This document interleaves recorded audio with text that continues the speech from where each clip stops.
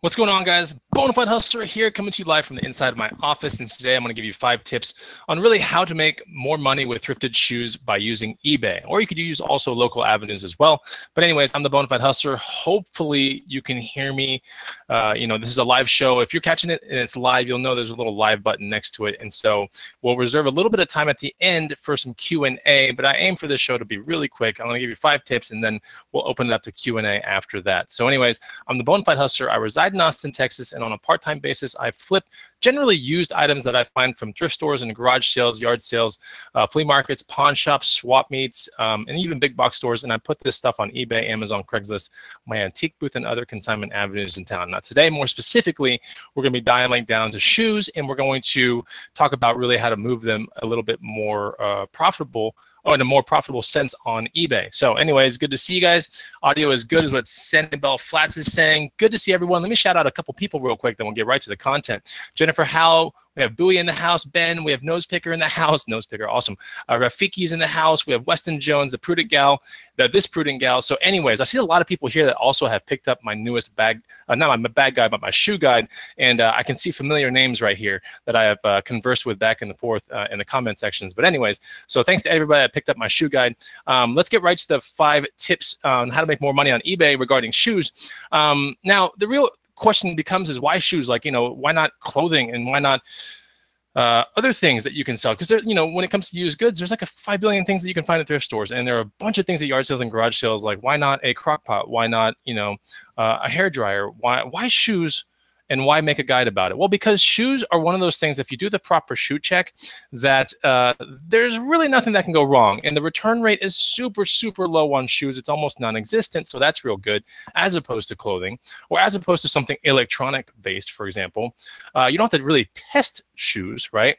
And they go in relatively small boxes, unless you're dealing with boots or something like that. They go in relatively small boxes, as opposed to, let's say, a large toy plush, or something big like an Xbox force feedback steering wheel.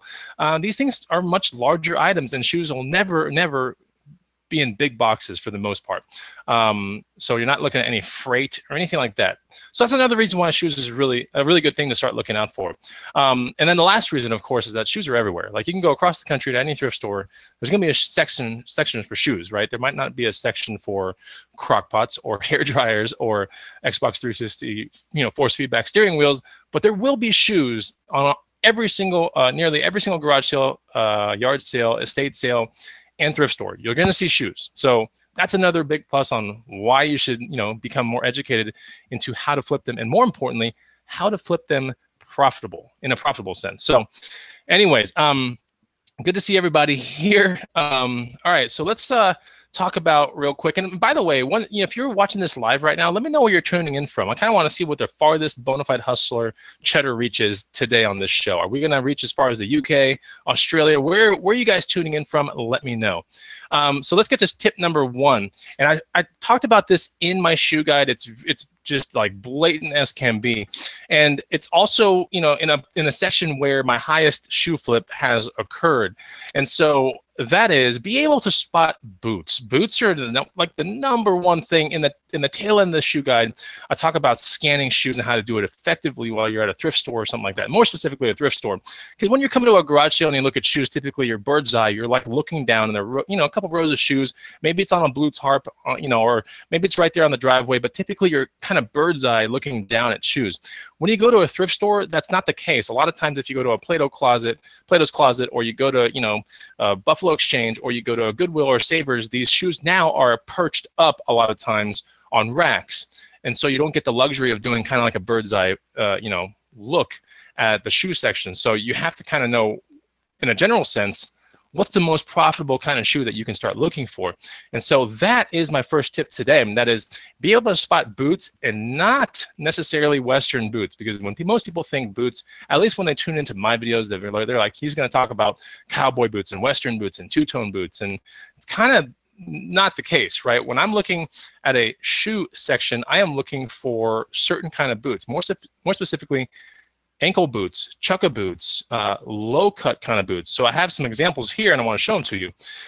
Here is a pair of odd size 11.5 Grenson. These probably have resale of somewhere between $50 and let's say $65. These were found at a garage sale for I think $15, if I'm not mistaken, because I wanted to wear them. Now I'm showing you stuff that's in my personal collection because I tend to pre-box my shoes and put them on a big rack that's in my garage, and that way when they're ready for sale, I just pull the box and there they go.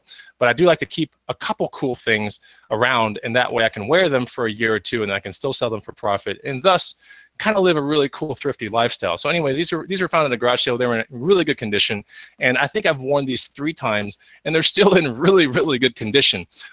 These are more like they're like kind of like an ankle boot, ankle chukka, which can kind of be synonymous, not quite a desert boot or anything like that.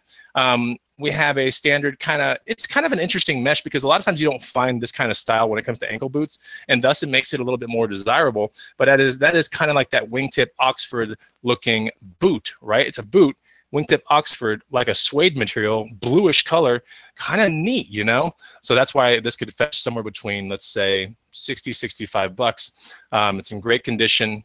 And it's an odd size, 11.5. Typically, when I like to mess with boots and things like that, I'm honestly looking for a little bit more male-oriented boots. And I'm also looking at sizes that are like even size, not even sizes, but not half sizes. So 10, 11, 12s, and 13s are just the best sizes that you'll find. So anyways, this is a good classic example of what you should be looking for right here, okay? I have another example right here. I'm asking a pretty good penny for these on eBay while I wear them. But yeah, these are just some rogue boots right here.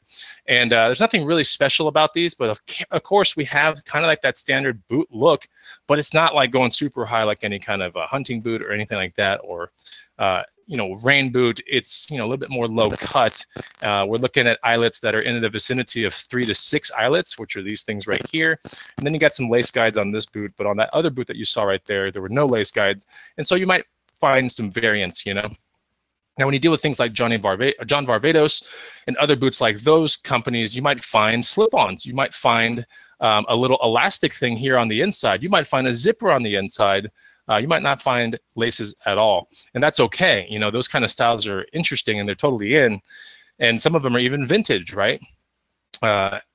So if you want to take a look at something that's vintage, that's kind of interesting like that, look up the Beetle boot and you'll see what I'm talking about. But, this is kind of like that sweet spot where I want to be looking. When I'm looking at a thrift store, and when I'm going into a thrift store and I'm looking around, I kind of want to find boots that are like this cut, because this does sell really well. So that's tip number 1, is look for, the very first thing you should look at when you're in a thrift store and you're in the shoe section is look for boots that are this cut, okay? Very important. Not the cowboy boots that are super tall, not goth boots that are really tall or anything like that, but look for things that are like this. It's like half cut. They're going to be called ankle boots, chukka boots, sometimes desert boots. That's all in the guide if you want to learn about that, by the way. So, all right, so the style is totally in. I'm looking at my notes right here. They might be laced. They could be zipper sided, which I did find some zipper ones. They're in the other room, but I found them in California. And those were awesome. Those were made by Cole Haan. They had a Nike Air undersole. So yeah. Anyways, so that's tip number 1 right there. Tip number 2 is know your trail running shoes, because trail running shoes bring really good money. More specifically, the brands Salomon, La Sportiva, really good money there. So I'm going to show you 2 of my trail running shoes and why one is worth significantly more than the other. So right here we have one of my favorite brands, right? This is called Salomon. These are 2 different shoes, even though I flipped them really quickly. This is a blue-gray variant right here, and then this one right here is an orange-gray-black variant, okay? Generally the same kind of shoe, except one is about 2 or 3 years more current. We can see that the letters and the font of Salomon right there is a little bit more, swooped than the newer style, which is this way, right? So that's the newer style Salomon. Now, the reason why this shoe right here, okay, sells for more than this shoe right here, even though they're generally the same shoe, is that one is actually waterproof, all right? So that's this one right here. Now, typically, you can kind of tell the waterproofing material because, as you can see, one is a little bit more meshed out like this, right? Good breathability and everything like that. But the second that you close up that mesh and you get it into that kind of Gore-Tex and what Salomon calls Climate Shield material, then you really have no more mesh. It's just a really tight woven fabric that is completely waterproof. So this shoe right here can go up to water about this tall and not get into your, shoe cavity. And then this one right here, you put it into water up to here, it's going to leak in, get your socks all wet. So that's the big difference between the two shoes, even though they look almost identical. All right. I mean, they're basically the same model shoe. One's called an XA3D Ultra 2, and this one's called an XA Pro 3D, So, or XA3D Ultra 2, and this one's called an XA Pro 3D. So this one right here, look at the bottoms of them. They're really, really close looking, but one is waterproof, and the waterproof one's going to command usually $15 to $20 more when it comes to resale. So that's important, right? I actually found a pair of waterproof ones 4 weeks ago at a Goodwill. It was on a vlog, and I said it was going to sell for around 50, 60. Actually sold for 70. It was a size 13, and it was a variant just like this one right here. All right. So that was a $10 shoe at a Goodwill, and it sold quickly within a week for 70 bucks. Anyways, so look for those right there. Know your trail running shoes. And like I said, the best brands, I think, in trail running that you can start looking for, if you don't know anything about shoes, you could look for Salomon and La Sportiva. Those are really, really good brands right there. Okay. Let me get a couple. There's a question right here. It says, can you throw running shoes in the washer? The kind of shoe, you can throw this stuff on delicate cycles if you want to. If it's really caked with a lot of mud, you could argue that it's not going to do very much for the shoe. I don't really get into shoes that need a whole lot of work, and I disclose that in the guide pretty accurately. Brandon English says, I find Salomon's, but they're trashed pretty often. The reason why they're trashed is because they're really good shoes, and a lot of people that actually use them for what they're intended to be used for use them. Not like you don't see. It's really hard to find a mint pair of Salomon's or something like that, but when you find them, it's like instant money. So anyways, yeah, they are trashed pretty often. It's kind of one of those things. All right, so let's talk about any more questions. All right, I'm gonna wait till the end for the questions right there. I'm gonna get to tip number 3 right here. Sorry, my dogs are barking and it kind of like got my thoughts all shifted around. So all right, let's talk about shipping for most shoes, because this is another reason why shoes are so easy, because a lot of times you don't have to hunt for a box, because because the USPS has a priority mail shoe box that is free. It's on their site, and you can get it in quantities of, I think, 10 and 25, if I'm not mistaken, at a time. So, if you plan on being a really good shoe seller or something like that, order the packs of 25. They come just real flat. You have to build them yourself. They come zip tied, and then they have a plastic around them. They put them at your doorstep, and it's free. Okay, so you have a free box. You don't have to go digging into dumpsters or anything like that. You get a free box from USPS that'll ship most shoes out. If you're dealing with a climbing shoe or something that's really light, Vibram 5 Fingers or something like that, you can use the padded poly, which probably needs no explanation, but it's a PRFER. I think it's what, padded flat rate envelope, PFRE. Yeah, so padded flat rate envelope. Yeah, so that will take care of shoes that are typically more flatter, or sometimes cycling shoes that are, UK size 38 or 37, something like that. You can kind of stack those in there and get those in. But for most of the shoes that I do, it's going to be the USPS priority shoe box, which is free. The only thing is you have to ship it up. You have to ship it out USPS priority, which is still a pretty reasonable rate.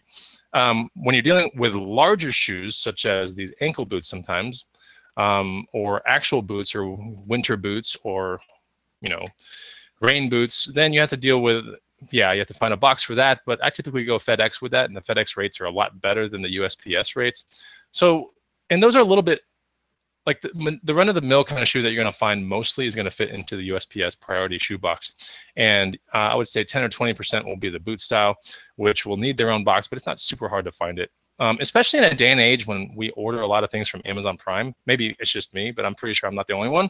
But save those Amazon Prime boxes, a lot of them you can put really awesome shoes in there.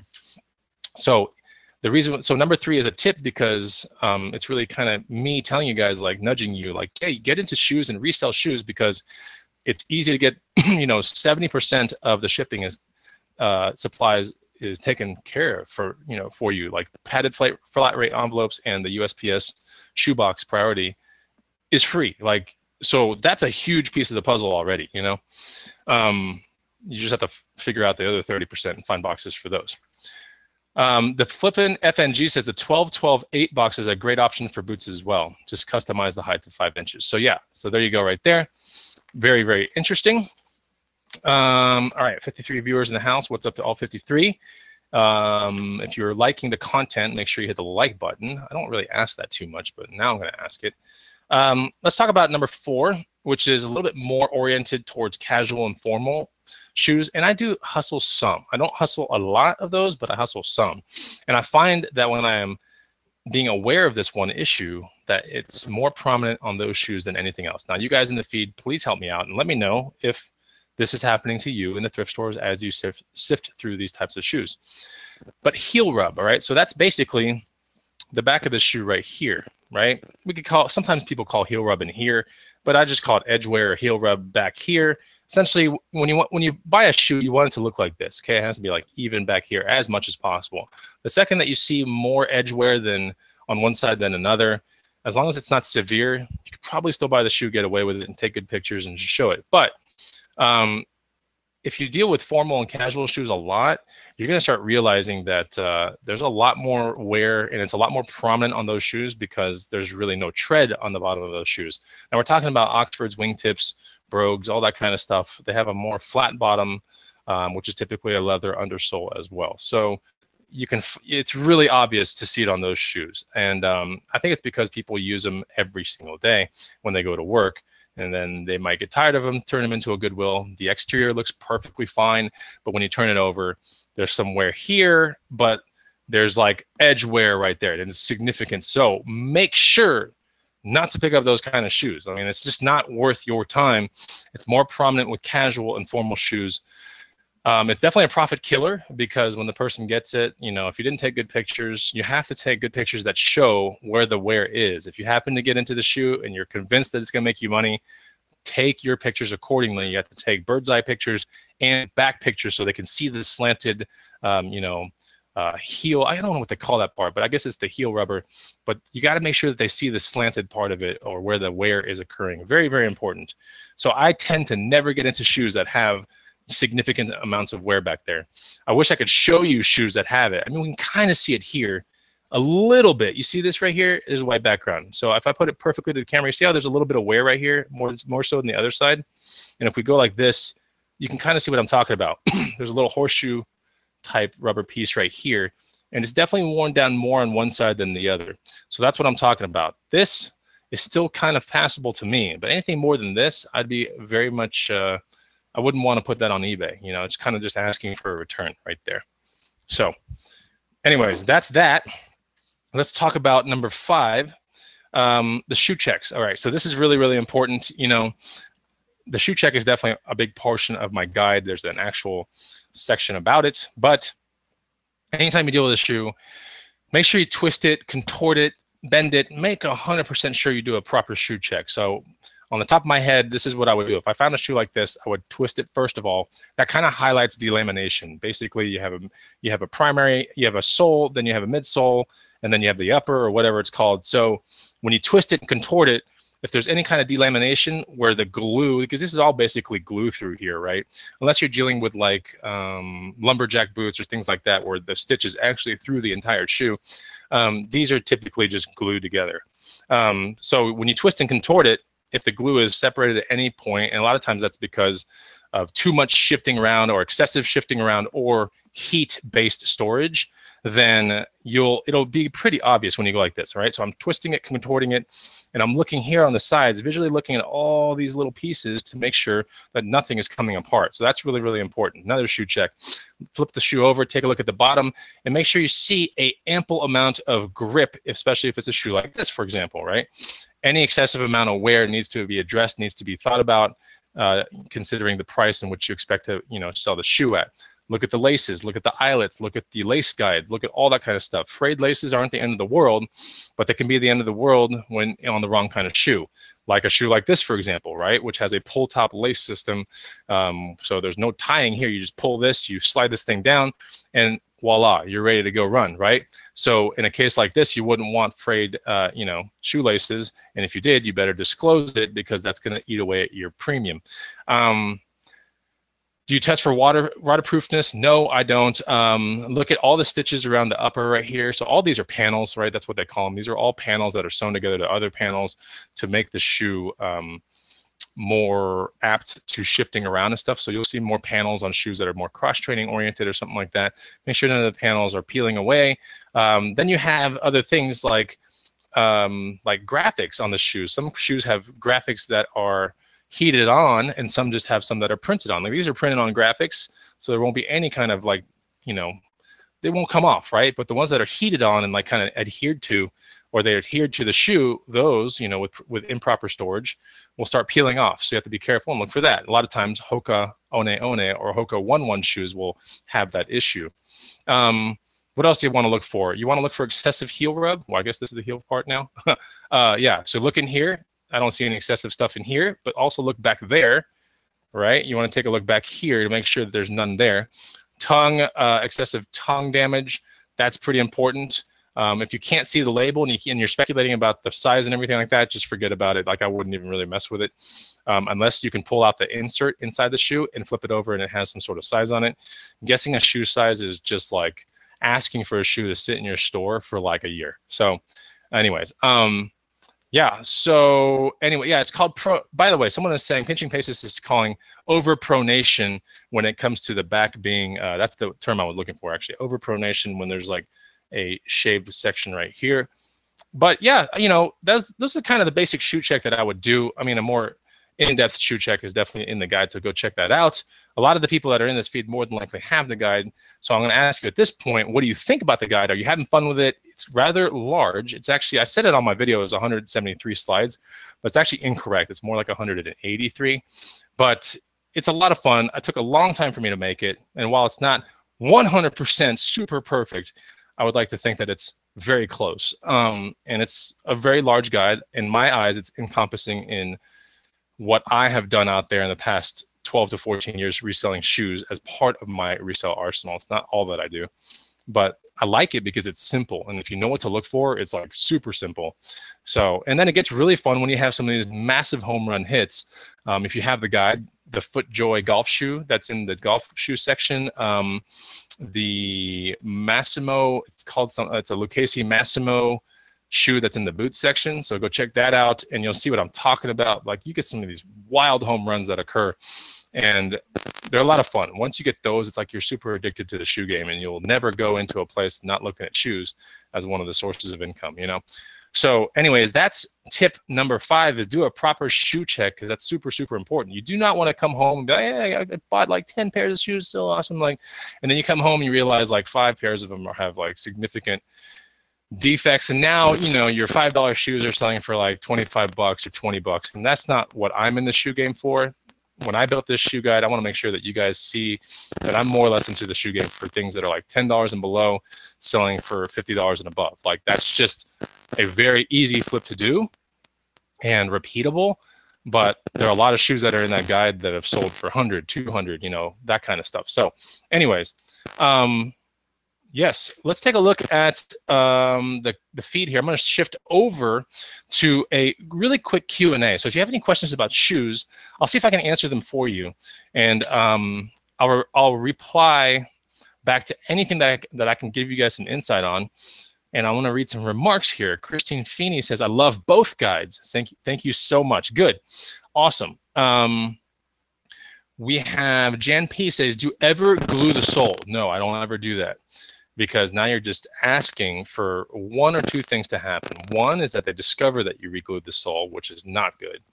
And the second thing is, if you're buying shoes that have defects, that's probably a pretty bad idea. Don't get used to that kind of stuff. Because if you apply that kind of mentality to electronics or something like that, now you're going to get stuck in this very mid-grade kind of hustling mentality.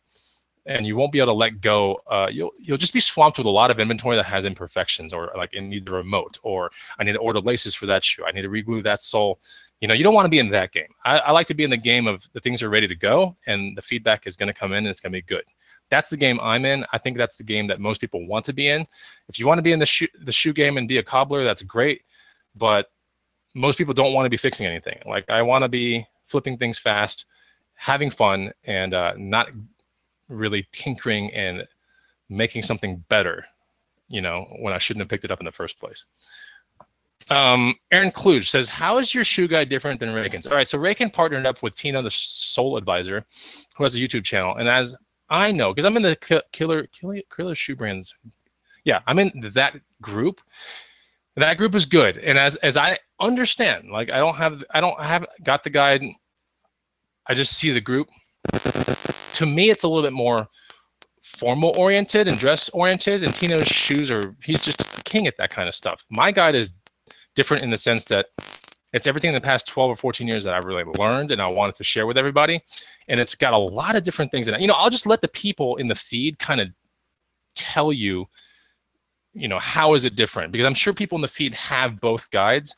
And I got a remark the other day. I was seeing some feedback the other day. It just came wildly in the Facebook feed. It just came to me and it said, just want to let you know I have both guides and they're inherently completely different. And they're both super valuable to me. And he was referencing that Tino guide. I know he was. But he was like, yeah, you provide a lot of insights and a lot of there was a term that he put in. He said a lot of hit the road running kind of solid advice that will get people's shoe game off and running. But your outlook on shoes is totally different than his. So that's good. So there's definitely value in both, I would say. But I have not seen his. I'm just taking it from someone else's point of view. Hoovy the Real says, we all know the death pile, so let's make a name for the pile of defects. Yeah, there's a death pile, which is the pile that you haven't listed yet, which my death pile now is probably 15 or 20 items. I've been on vacation, and I'm about to go on vacation again. But there should be a pile for the stuff that you're like, oh, it's profitable, but you don't care about it, and you got to order a couple things or make something better, and yeah, that pile sucks. Don't ever get in that game. That game sucks. Ryan Reyna says, I passed up on a pair of new Red Wing boots the other day for 20 bucks. I'm a dummy. Whoa, man, don't put that statement in here. That hurts. Yeah, and Pinching Pesos just said, why?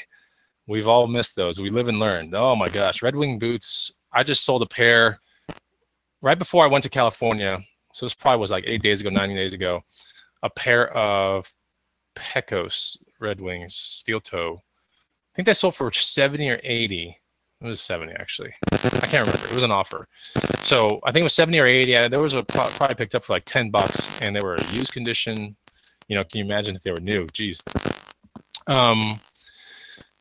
Okay, so Christine Feeney, I have a pair of Nikes that are questionable. The inside sole is plain. Should it have the swoosh Nike symbol? All right. So if you read Shoes to Bucks, I allude to this in numerous places in the guide, and that is, don't be so enthralled with these really wild brands like Adidas, Nike, Reebok. Each one of those. See, this is the reason why. Because if I tell you that Reebok and Nike and Under Armour is profitable, then you're going to spend all your time in the stores looking at almost every Reebok, Nike, Under Armour shoe, and you're going to be very frustrated when you realize that a majority of those shoes don't sell for much, and they're not worth your time. All right, it's like me saying buy Polo Ralph Lauren. I would never say that statement, right? That is not an accurate statement. That's 10 or 20% of Polo Ralph Lauren is worth getting jazzed up about. The other 80% is just consumer junk, right? And the same thing with Nike. I mean, I would say 80% of Nike is consumer grade junk. Reebok, same thing. Adidas, same thing. Puma, you put them all in the same. New Balance, it's all consumer grade junk. I just don't. It doesn't have resale profitability. All right, and that's what we're in the game for. We're not in the game to, we're in the game to make money. And if it happens to have a strong brand, then that's great. But there are so many strong brands out there that have a large percentage of really bad items, So, I mean, there's probably tens of thousands of different Nike Air something, right? Nike Air Zoom this, Nike Air Structure, Nike Air, it's just super abused Nike Air. So if I was to tell you, go buy some Nike Air stuff, you'd be screwed immediately. So I'm not going to tell you to do that. And when I see that statement that you put up here, I have a pair of shoes that are questionable and the inside sole is plain, should have a swoosh Nike symbol. I don't know. There are too many Nikes out there. Tens of thousands of Nikes have been produced in the past 20 years. How could anyone possibly know what's fake and what's real? It just gets really, really touchy. The fakes are typically going to be on the higher end stuff, the LeBrons, the Jordans, the KD, the Kevin Durant ones. You're going to see a little bit more fakes on those things. Just like when you're dealing with Adidas, you're going to find more fakes with the Yeezys, the NMDs. So yeah, there are portions of those shoe brands that are wonderful, wonderful to resell. But as a whole, I tend to stay away from those brands because you could spend all day in a thrift store looking at them. I mean, they're just everywhere you go. There's an oversaturation of the market. So, anyways, so Ryan Reyna, here's a question: is there any money in Nike shoes? I haven't found almost any worth more than $35. See what I'm saying? So, like, that's basically the statement I was just alluding to. If you're in the game to buy a $10 shoe and sell it for 35 or less, my shoe guide probably isn't for you, because my shoe guide teaches to make more than that. So, OGC, Chris, do you have a basic store? If so, do you ever run out of listings? No, I don't ever run out of listings. I have a $60 plan, whatever that is. Tyler Hugh Art, where can I get the book? So the book is, here's the thing. I put a special deal on the book just for this show right here, and I might do it for other shows. I don't know yet. The best deal occurred last week for the book. I'm not gonna lie to anybody. Like, I always say that the best deal of anything that I make will be when it first comes out. But for this show, I did put a link down below. So if you check it out, it'll knock out $8 of the price, right? It'll bring the shoe guide from $47 to $39. So there you go. And that's where you can, a small discount, that's good. I want, if you're sitting down there waiting for like a rock bottom discount, it might take a while. And I'm a huge advocate on learn this stuff now, all right? Learn this stuff now, but especially before neighborhood-wide garage sale season. I mean, learn what to look for, because that shoe guide is chock full of pictures. Like, there's so many pictures in there, it's ridiculous. The actual full resolution version of that guide is 2.2 gigabytes, which might not sound like a lot, but when you put it in an editing program and you crop things and this and that, and you drag and drop, you start to realize that 183 slides at 2.2 gigs is a lot of pictures, like a ton. So anyways, there's a lot to learn, and I want you guys to read through it and really keep revisiting that guide as much as possible, because what it's going to do for you, you might not realize it now, okay? But you'll realize it when you're in the mix and when you're in the thrift stores, where you're at a garage sale. Your mind already has the pictures in it. You might not know and feel it, or even, it'll just happen. You'll be like, holy crap, like, I saw that in the guide, like, and you'll just ask, like, how much? They'll be like $3 for that. And you're like, holy crap, all right, cool, I'll buy it, do the shoe check, everything. And then you've made the price of the guide back in like 2 seconds, So anyways, that's how I look at life. When I want to learn something new, whether it be Photoshop or Illustrator or WordPress or something like that, I sure as hell don't try to figure it out on my own, right? I'm always going to udemy.com. I'm buying a course. Like, forget learning this stuff on your own. It's just learn through someone who's made a lot of mistakes. That's just the key of saving time in life. Jan P, do you think the styles in the book will reduce in price over time? No, I don't think. I think the styles in the book are going to be styles that are going to be good for a long time. Rain boots, whether they're made by Tory Burch or Hunter, they've been around for a while, and they have a really good commanding market. Now, Hunter recently started selling to Target, or is found at Target, so that kind of sucks. But I wouldn't sit back and go, anything out there, any guide ever made is showing you a snapshot of present day to the past of the market, right? And the market is always evolving. It's always changing. So it's like seeing, a list of stock picks from some awesome website, stockpicker.com, or just something, E-Trade. And we could apply that question like, are these stocks going to be good stocks in a year or two? Who knows, I tend to repeat a lot of profitable hustles, and that's the reason why I created the guide, because I'm not creating the guide to show you what sold really well last month. I created the guide to show you what really sold well in the past 12 to 14 years for me. So that's what the guide's all about in my eyes, and it teaches you a lot of stuff. But, things change. Things change all the time. When I was first starting out reselling, there was a time when these little like pocket LCD Yahtzee games were selling for a great amount of money. Now it's like you couldn't even get $5 for them. Does that ruin my hustle? No, I pivoted, I adapted, everything was fine, Okay, so here we go. Brandon English, you need to make Strella shoes. Man, there's a lot of stuff I need to make, but the next step from these hats will be dad hats is what they're called. So that's the second thing. I do have shirts ready in my house that need to be shot, put on the site and everything. But anyways, I might do Strella sandals or something like that. I do have Strella shoes. I do actually have a pair, but I won't say anything more than that. Hoovy the Real, E-Money was looking pretty cut and Cali. Has he been getting you at the gym? I mean, we're both really fit, and he's a pretty cut guy. He actually tracks his calories significantly. I don't. I go for a different kind of like look and like performance, I guess. Ryan Reyna, Chris, what video games are you playing right now? These aren't really shoe questions, but the other day I was playing Mario Kart and Street Fighter 2 Turbo. Okay. Ben says, I challenge you to some Street Fighter. Dude, I'm telling you, like, it's really hard to beat me on Street Fighter, but okay. Any more shoe questions? Let's see what we got here. Tyler says, Jordans sell really well. Yes. I picked up a pair for $1, flipped them for 60. Yeah, you know, especially retro Jordans and things like that. But Jordans also have been made in a pretty saturated sense. There's so many of them. So I like to deal with maybe the first 10 or 15 actual styles ever since the first one came out to like the 15th revision. I like those first 15 a lot personally. But there's just so many different ones, man. And if you get into LeBron ones, like those are even crazier. I don't even mess with those, honestly. The market is just so saturated at that point. And then you can deal with what I have found with some how do I say it? High grade in demand shoes at the moment.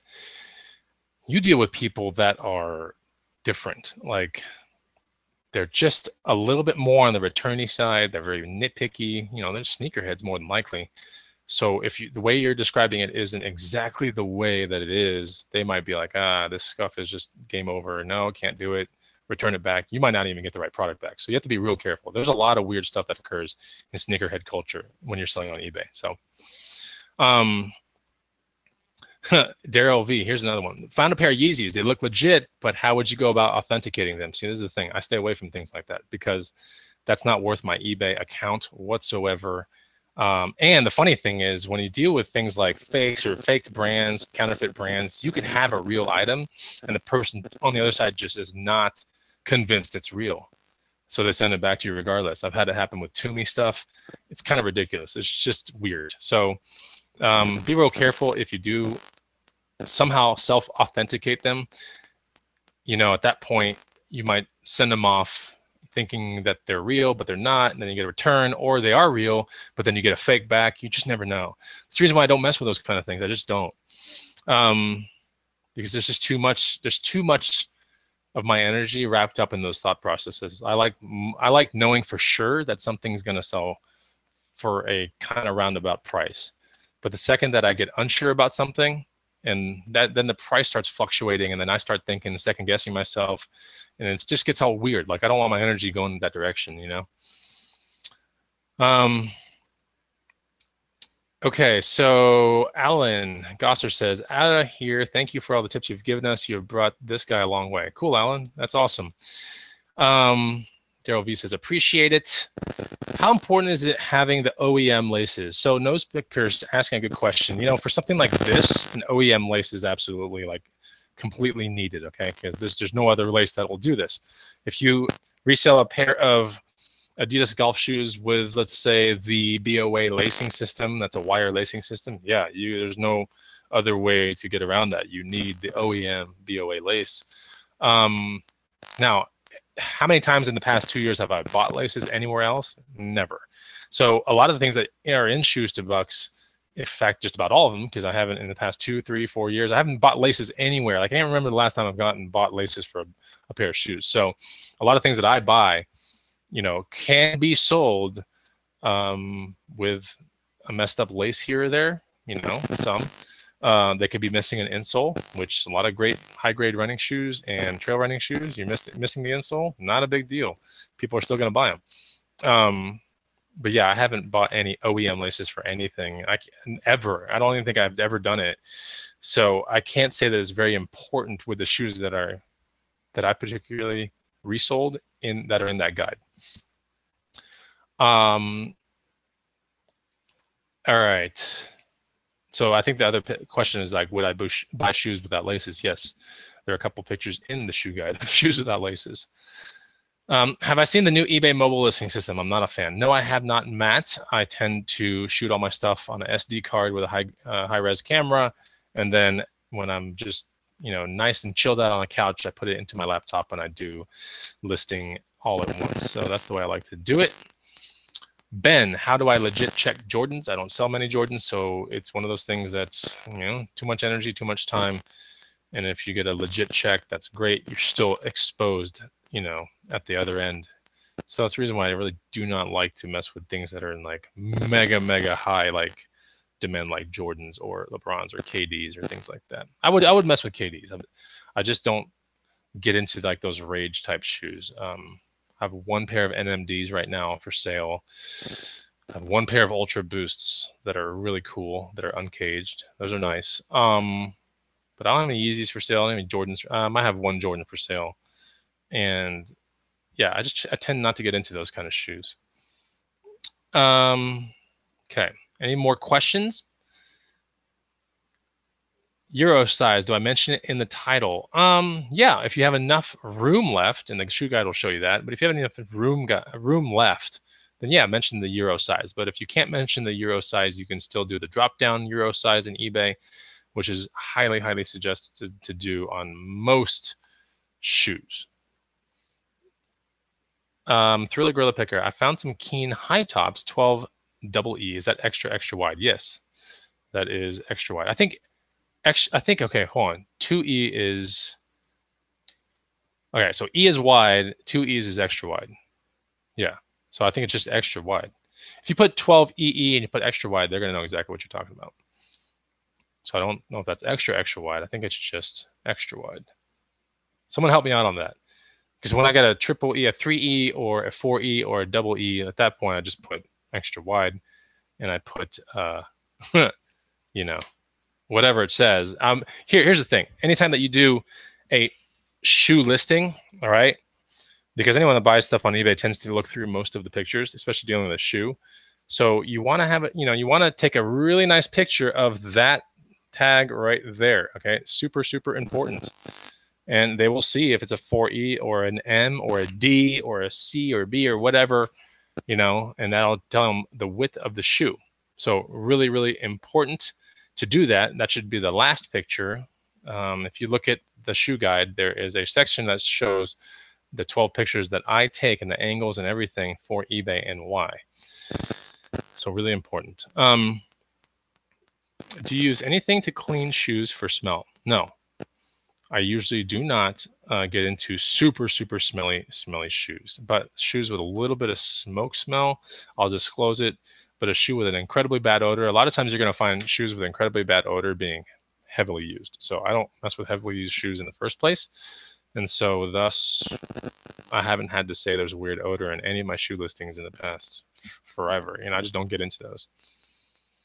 Chris, how about some Ultra Z Drop? I've sold those before. Those are a little bit more minimalist type shoes with a really wide toe box. But yeah, the Z Drops did really well. I found them with and without laces. Really odd looking kind of shoe, honestly. But Ultras are good. They're not like mainstream by any means, but they're good. They're a little bit, I don't know. People that buy an Ultra are usually going to be in the market for a New Balance Minimus or something like that. Maybe a Innovate F-Lite or something.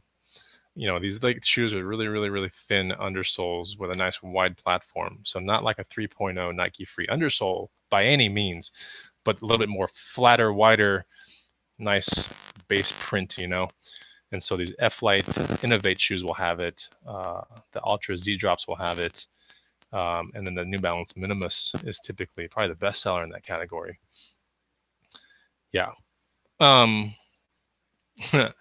Okay. So anyways, on shoes that don't have any letters, it automatically means it's a medium D. I typically, that's a really good question. Like if I don't see the actual letter, the corresponding letter, a B or a D or a C or a triple E or anything like that. Well, anything E is going to show E, by the way, just so and then you'll be able to kind of just look at it and be like, holy crap, that's pretty wide. Typically, E should be New Balance. You're going to find Brooks. There are like specific brands that really have good E-line shoes. So something like this that does not show, all right, an M or anything like that is implied to me as an M. So yeah. All right, so I guess that's pretty much it. So hopefully, this show I didn't want it to go like very long or anything like that, but I wanted to answer some of you guys' shoe questions. I wanted to lead the show with 5 shoe tips. So if you missed the entire show, please go back and take a look at it. And of course, at the very end, well, in the middle, I kind of hinted, but there is a small micro discount that I'm going to leave on this show indefinitely. That'll save you $8 on the shoe guide. So if you haven't got it and maybe you missed out on that super awesome intro deal, there's still a little deal here, and you can check it out. It'll be the first. I'll put it as a linked comment, and I'll also put it as the first link down below. So if you're interested to get the shoe guide, it's sold really well, and I've had nothing but really positive responses for it. I'll leave you guys with a comment that came this morning, and I'll kind of just show you. Let me see if I can find it real quick. It was a really good comment, really nice. I haven't met a lot of people that have bought this guide. I've never met them in real life, right?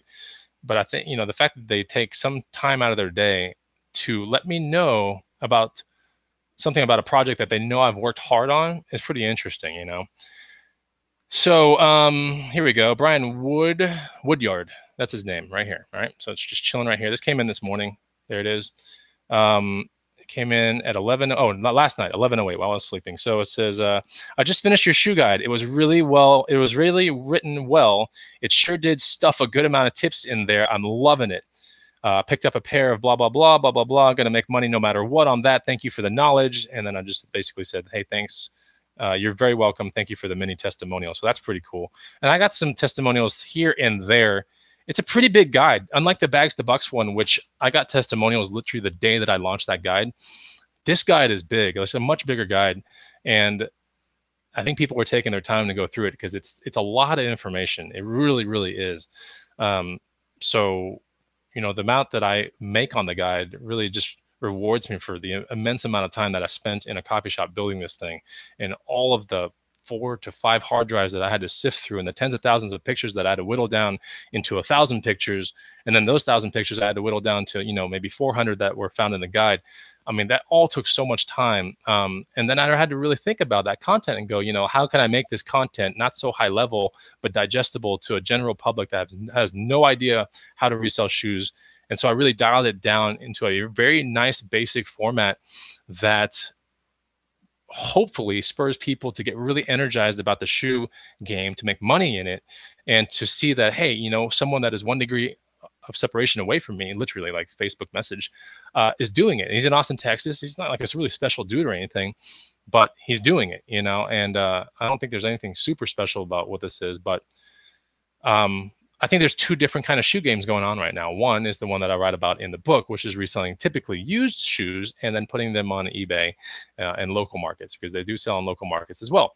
But the other shoe game that you see frequently on Instagram is the one where you go to the Nike shoe outlet and you do the friends and family thing, and all these little discount and cards and everything. You're buying, truckloads of shoes and you're throwing them to FBA and then making, whatever on each one. And that's a different kind of shoe game. And that one's working right now for a lot of people. I personally don't see how it's going to work in 5 years or a decade, because it's hinged primarily upon one brand.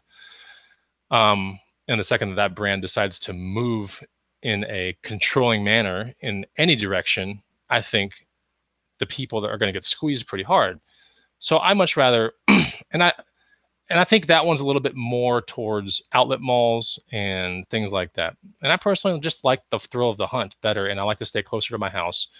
And that's just me, right? Both shoe games work as of right now. Mine has worked for 12 to 14 years. That one is a little bit more recent. It's hard to say if it's going to last 12 or 14 years. But anyways, I think there's 2 different shoe games going on right now. And one you can make a lot of money on, and the other one you can make good money on, right? So check it out. The shoe guide is down below. It'll be the link. It'll save you a little bit of money, and hopefully that's all you need to know, right? I'll make some more videos regarding shoes coming up soon.